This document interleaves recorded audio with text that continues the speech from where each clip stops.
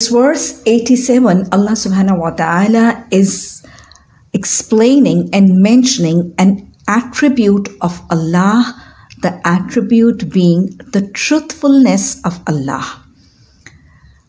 Allah and His messengers, all the messengers, all His prophets, as Allah mentions in Quran, Kana Nabiyyan Siddiqa.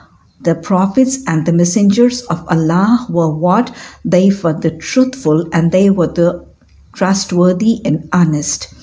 Prophet Sallallahu Alaihi Wasallam was called as what? As-Sadiq, Al-Amin, the truthful, the honest and the trustworthy.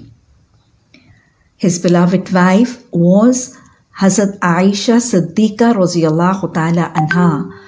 And he loved the most, the closest and the nearest and the dearest of friends among the companions, Hazrat Abu Bakr Siddiq Raziyallahu Ta'ala Anhu.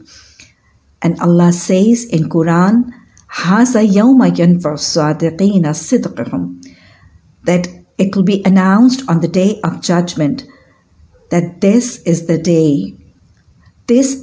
day when all the truthful and honest will get reward of their truthfulness.